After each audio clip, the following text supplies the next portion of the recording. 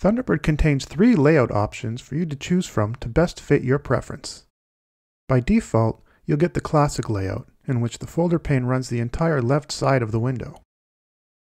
To change the layout, click on the menu button, open the Options menu, then go to Layout and choose between Classic View, Wide View, and Vertical View. When you set it to Wide View, the message pane spans across the width of both the folder pane and the message list pane. In Vertical View, all 3 panes are side by side.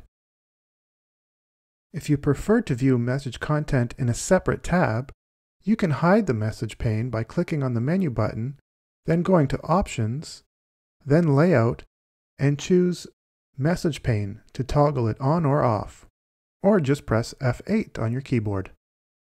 To open a message, double-click on it, and it will open in a new tab.